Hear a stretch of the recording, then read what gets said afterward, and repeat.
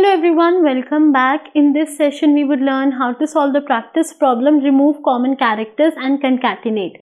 So first let us understand the question and then we would solve it. Basically in the question we are given two strings, for example S1 and S2.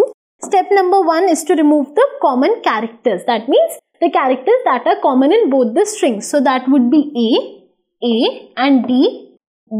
Okay. So basically these are the common characters. So I have removed them. Now the string would be CB and string 2 would be G and F. Okay. Now after removing the common characters, I need to concatenate them. Okay. So S1 plus S2. So this would give me CBGF. So my output is CBGF. I hope the question is clear to you. Now let's move forward to the solution part. What you need to do is you need to go to the practice portal. In practice portal, in the difficulty section, you need to choose basic. Okay. And then you need to find the problem, remove common characters and concatenate. Okay. Once you find the problem, you need to click on solve. Okay. So let's solve it.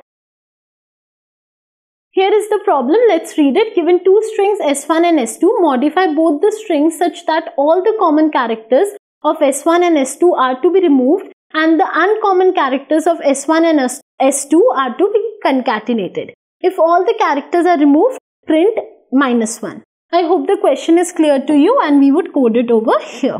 Okay. So let's code the question. 1 minute. Okay. Enter. So step number 1 is for I in S1 colon enter. Over here it is for I in S2 because I need to traverse both the strings and find the common ones, right? Enter. Now S1 equal to S1 dot replace. Okay, what do I need to replace? I, comma, blank. Okay, enter. Now S2 would also be same. S2 dot replace. What do I need to replace? Character, comma, blank. Okay, now enter. Now I have another string that is S3. S3 equal to S1 plus S2. Enter. Now if S3 is blank, that means there is no character. Okay, that means all the characters were common, so we have removed them. In this situation, what do I need to do? I need to return with S3. Okay, enter. Else you can return with what? Return -1. So basically I am telling, if I have concatenated both the strings and if I have a word, then you can return with it. Else if I do not have any string, right? So I can just return with -1. Okay. Now I need to check if the solution is correct or not. So I would click on compile and run. Compilation is taking place. Compilation is completed. Basically my output is matching with the expected output. So now I would submit the given problem. Okay. So let's wait. Let's see.